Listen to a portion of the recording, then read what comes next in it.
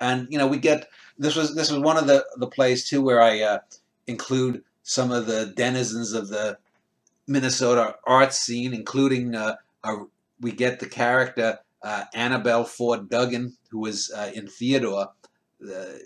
She was the rich gal, and there's a few other characters that are mentioned as well.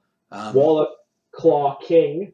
Yeah, yeah, only his claw. Right, and he was in. That goes back to my sixth play Features, where he was known as Chad then, but and he lusts for Donald Mall. Yeah.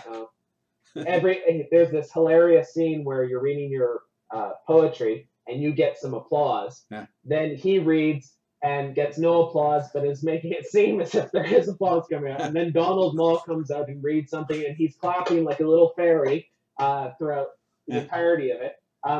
So he's a very amusing character. There's also the Chad character too. I forget whether or not he made an appearance in prior play. I don't think so. No, Chad is the lover of and this really happened. Except that I didn't see the guy she was with.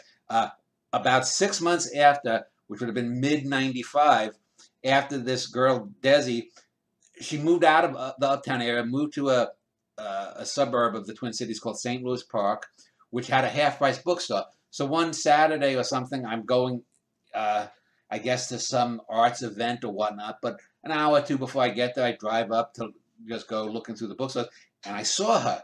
And the scene was pretty much what it was, except you didn't have this Chad being such a little tool, popping in and saying, "Ooh, I found the book on this subject or whatnot."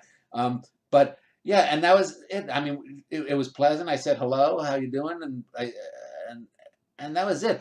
It was just a strangely dispassionate